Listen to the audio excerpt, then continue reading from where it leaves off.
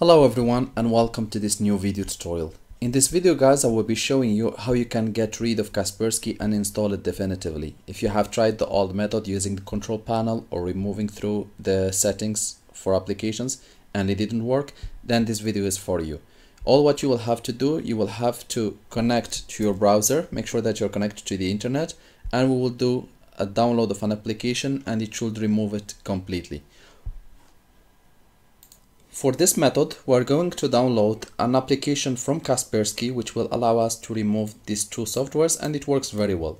First of all, make sure that you are connected to your home internet or whatever internet. Open your browser and type Kaspersky.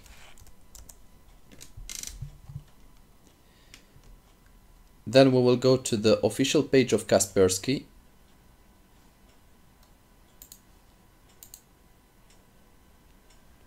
And here we are going to click on support on the main page. Next we will type uninstall and press enter to wait. Next we will click on common.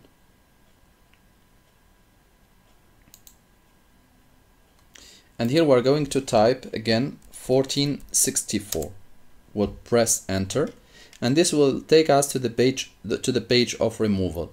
Here we will download the Kaspersky removal tool. We'll click download, and the application will be downloaded to our computer. Next we'll just click on it to start executing. Windows will ask you if you really want to allow the application to make changes to your device. Just go ahead and click yes, and here we'll just click accept. And you need to enter exactly what you see as a captcha or in this picture. So in my case it's 61 3B 210D, and select the products which has been detected, so they will be both removed. So I'll just click remove. Wrong code. Okay, maybe space is considered.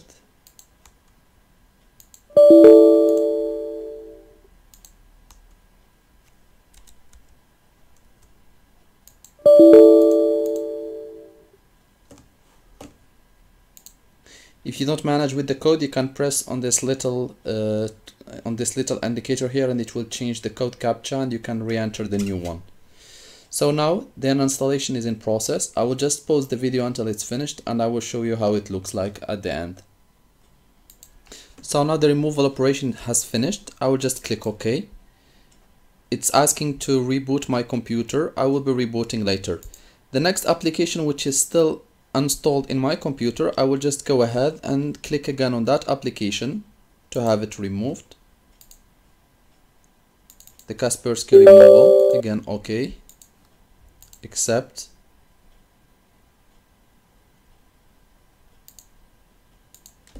I will again enter the code, so it's 2A430838, and press enter. Whatever products still remaining, you will, if you have 4, 5, 6 products from Kaspersky, you can use this removal tool to remove it, and you will have to do for each. You select, or you let it automatically detect, and then you just click remove. So for now it's being removed. Let's go and check in our control panel if any of those softwares has really been deleted or not.